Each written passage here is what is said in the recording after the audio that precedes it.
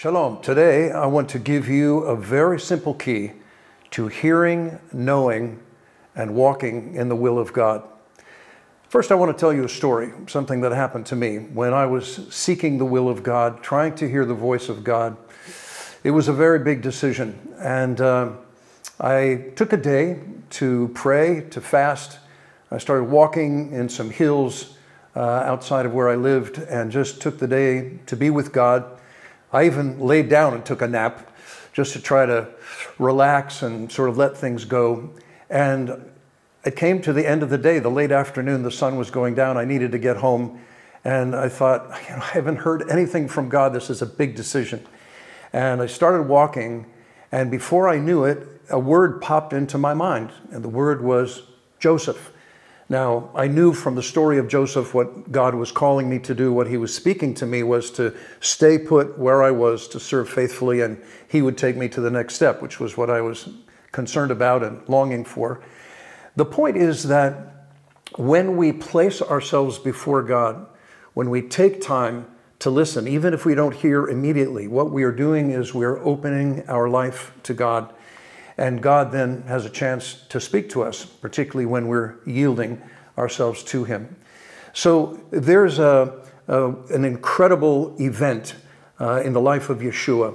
You all know it. It's when he is in Hebrew we call it Gat Shmanim. It's the place of the olive crushing or olive grove, but it really is where the olives were crushed to make the oil, which is an incredible image in and of itself, to bring us to the place where we will be ready to do what God calls us to do. Yeshua, of course, said in that time in the garden, he said, Lord, if there's any way for this assignment to pass, please, I'm not really relishing dying on the cross.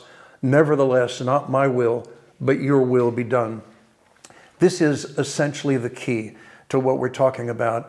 And friends, I want to just reflect for a moment on the miracle of the human will. Think about it.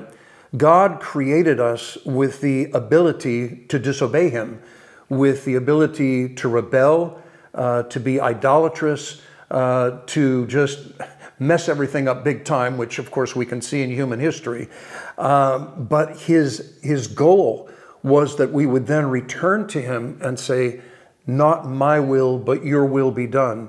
And in some incredible way, what that does is it releases the plan, the purpose of God and the power of God through our lives when we, in a sense, place our will back before him and say, God, thank you. You have created me with this freedom. I choose to follow you. You're not making me. I choose to follow you. I want your will. There's a wonderful verse in the book of John. It's John chapter 7, verse 17, and I'm paraphrasing. It says, if any man desires to do God's will, God will show him of the matter, whether it is of God or of man. Let's come back to that. If anyone desires to do God's will, if it's really my longing that God would do his will and his plan and his destiny through me, and that I'm not independently trying to chart my own course, then God will show me. He's able to show me that. Now, I want to wrap up with two more very significant examples in Scripture. One is the story of young Samuel. You'll remember that God called to him twice, and he thought it was Eli. He thought it was the old priest, and the old priest said, no, it's not me. Finally, the old priest realized that God was speaking to Samuel, and he said, go back and say, this is what you should say to God when you hear him call your voice.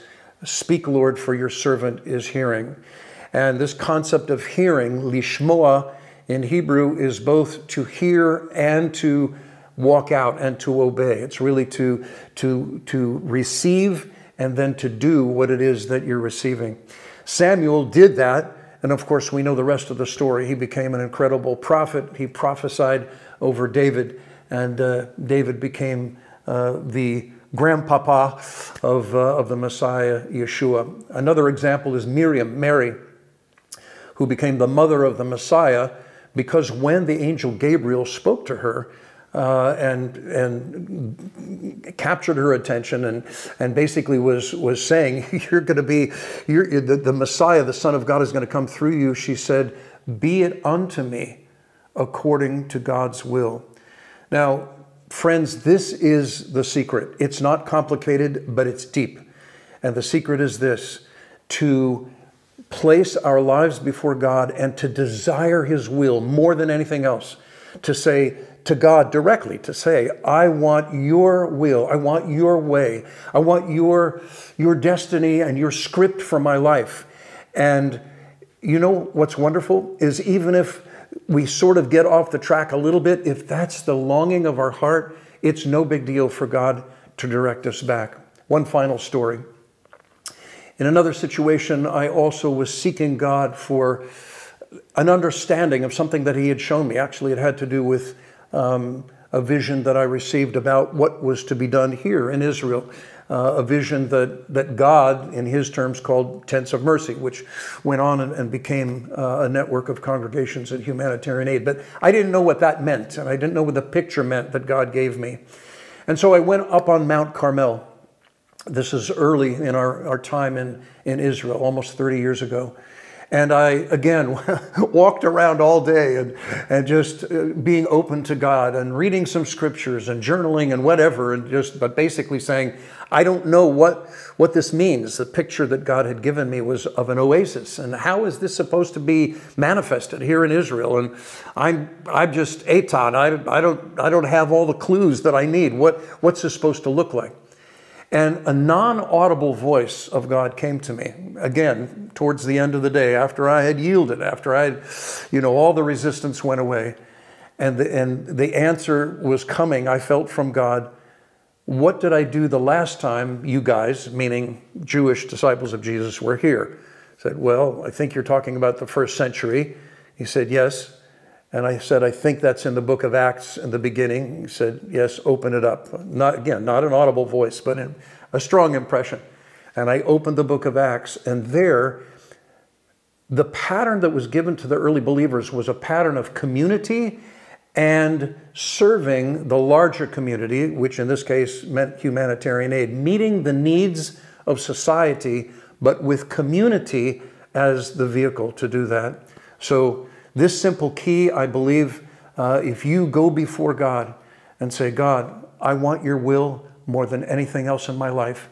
Please show me, please speak to me, and I will do it. He will speak to you, and you will fulfill your purpose.